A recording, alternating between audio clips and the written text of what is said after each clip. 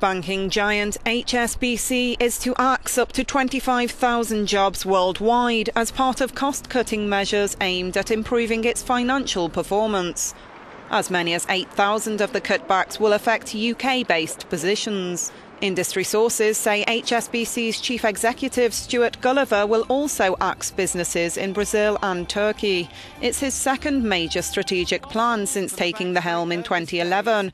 In 4.5 years, he's already reduced the bank's workforce to 257,000 from 296,000 in an effort to show HSBC is not too big to succeed.